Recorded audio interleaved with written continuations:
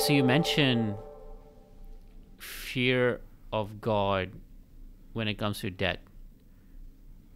Now, today we live in a world of, unlimited debt, right? Um, why do you fear debt? And why is it a bad thing? And what should young folks take away from this? Well, there's good and there's bad debt. Debt of things that you want and don't need, bad debt. Right. Things that develop income or could develop income is good debt. Now, that takes on two sides of it. The risk factor of good debt. Some people go into business. I just talked to a friend here the other day who I phoned him this afternoon actually and said, Andrew, I'm going to help you with an intervention today.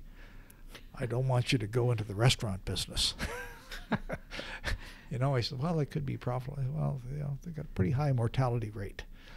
Okay. And I hate giving people advice, but there's certain people in certain industries that you got to be very careful of. Wait, so you don't recommend starting a restaurant business? Well, for most people, but there are some extremely successful restaurants.